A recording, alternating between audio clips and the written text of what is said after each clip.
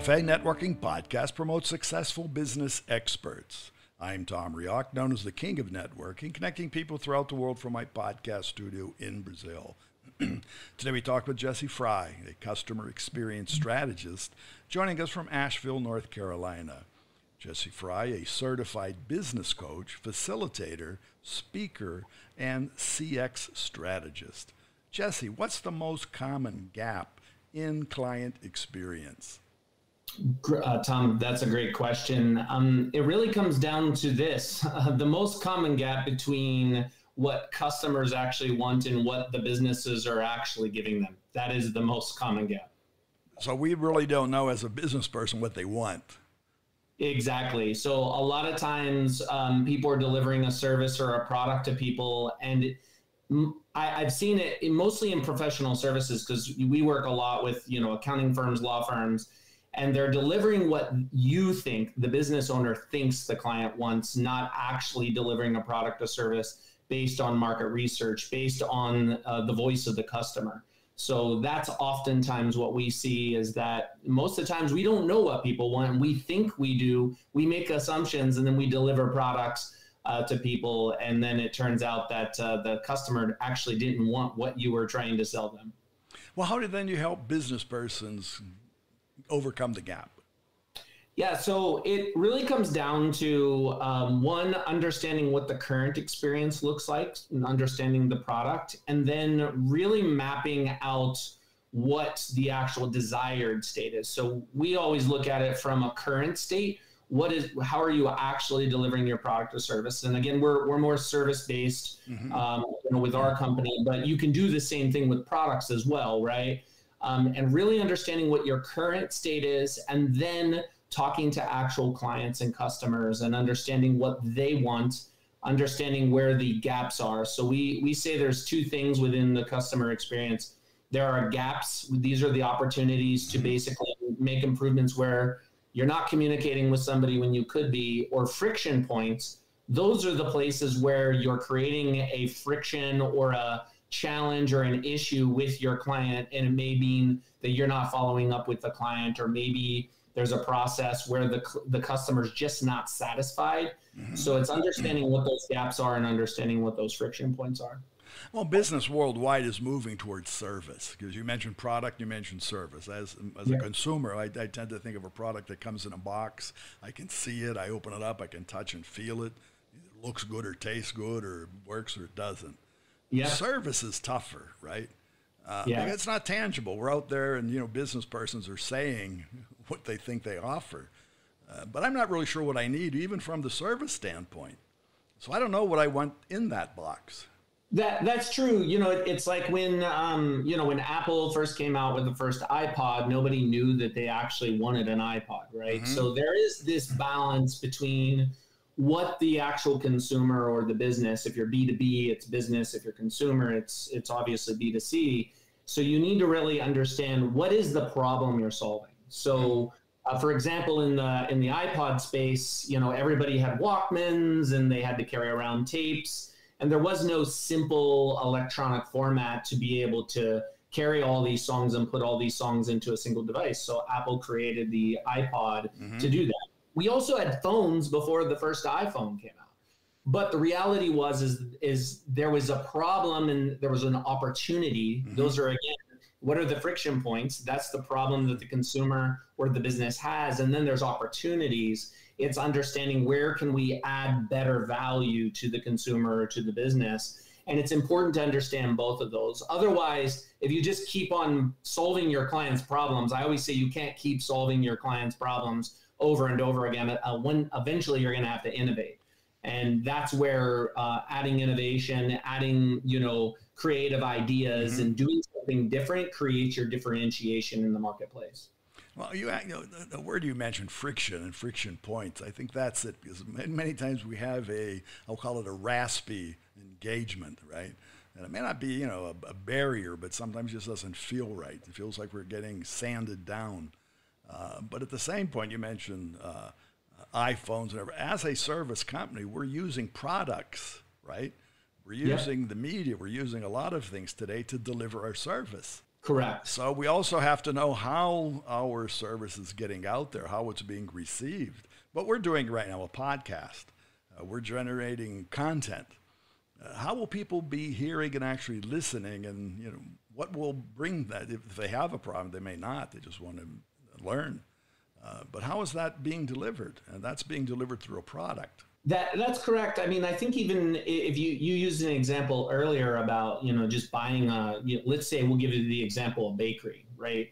You can have two bakeries in the same town. They can be literally a block apart, sometimes even side by side on the same block, regardless of what city we're talking about. And they offer a product, right? And that could be a croissant, that could be a baguette. It doesn't really matter what that product is.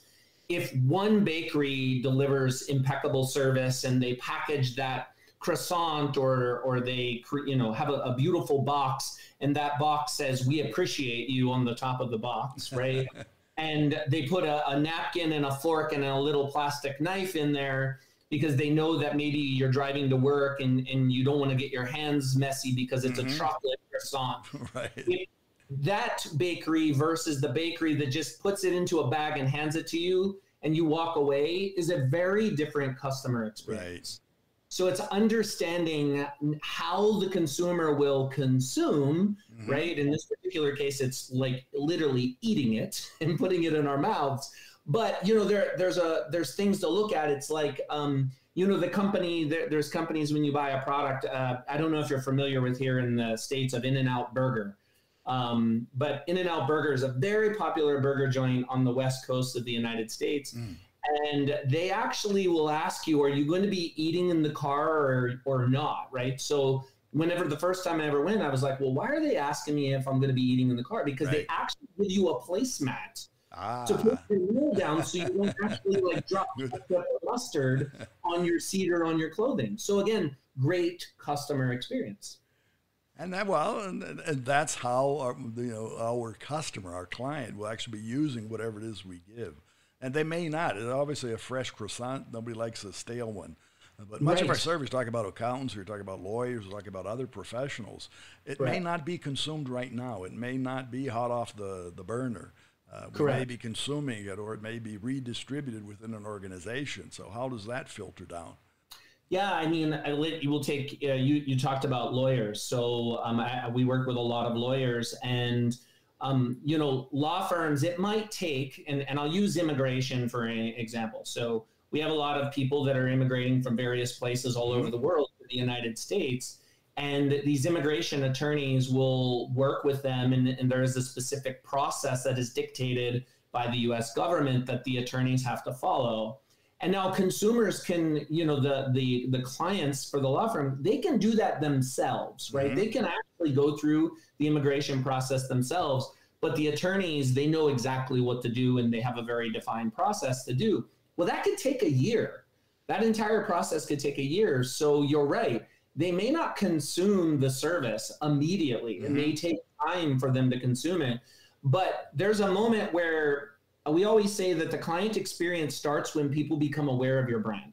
So people become aware of your podcast when they see it on Spotify or when they see it on iTunes. And they may not actually consume your podcast for another year, but they become aware of your brand in the moment that they first become aware of it in marketing. And that's no different than a lawyer. So the immigration experience starts when you first communicate with them, or if you're an accountant, the first time that they Google search, I need an accountant to do my taxes for the year, they're going to find that online. They're going to interact with your brand, but it doesn't mean they're going to consume your services. So it's really understanding what the entire journey looks like. And it's mapping that journey out from the initial awareness all the way to the time that you're no longer serving them. And because you're no longer serving them, and in the case of the lawyer, they got their green card, but that doesn't mean that they're not going to refer their friends and family. That doesn't mean that maybe down the road they want to, once they get their green card, usually 3 to 4 years later, they then want to file for residency. So then they come back to you again. And if you just ignore them from that point on, oh, well, we got them the green card, we're done with them, they may actually choose a different attorney later on in the future. So it's creating continuous communication with your clients, but knowing what is too much, what is too little. It's understanding what your consumer or your buyer wants at each stage. So for you, a podcast, it's making it accessible and making it as accessible in different languages or making it accessible on different platforms. Not everybody has an iPhone and is going to use iTunes. So putting it in Spotify or in the Google Android store, I think they call it Android store. I don't have an Android, but the Google store, putting them in places that's consumable, but understanding that client journey, regardless of if they consume your product today and put it in their mouth or put the shirt on their back, or they use your service maybe a year from now. No, I think that's the point, that a consumer experience is never over.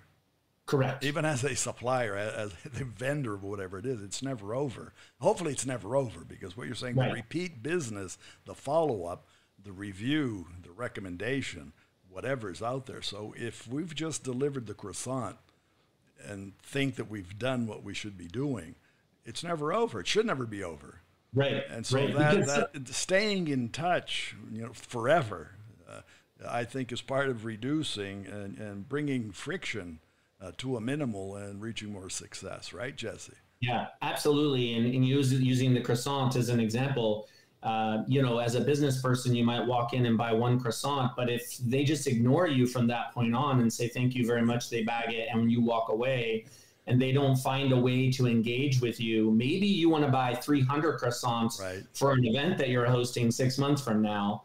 And if you treat them amazing and the quality of the product is amazing and the service is amazing, they're always going to remember in their mind, even if you don't have access to email them. Right. They're going to remember that experience, and they're going to say, I'm going to refer that, this place because they have such amazing products, or I'm going to refer them out, or I'm going to use them again. So you're 100%, Tom. It is very important to continue to understand that a one-time connection with your clients is not the only connection you're going to have with them. But to that point, how can our listeners make that first-time connection with you? Yeah, so it's real simple. You can visit coach.jesse, Jesse, middle initial J, last name Frye, FRYE.com. We have information about me. There's information about our businesses, who we work with. We have a couple different brands that we use depending on the industry to help people. So that's the easiest way. It's just coach.jessejfrye.com. Very good. So thanks a lot for sharing your time and experience. Thanks, Tom. I appreciate it. It was really good to talk to you today. Okay. And for our listeners, there's more information, and it's Jesse J. Frye, Jesse, the initial J, the last name Frye. You find him on LinkedIn, and you'll find him at coach.jessejfrye.com. That's JessejFrye.com. Café Networking is brought to us by Focus MI Market Intelligence, an agricultural market research specialist in Brazil. More information at their site, FOCUSMI.com. Thanks for listening until the next time here at Café and Networking Podcast.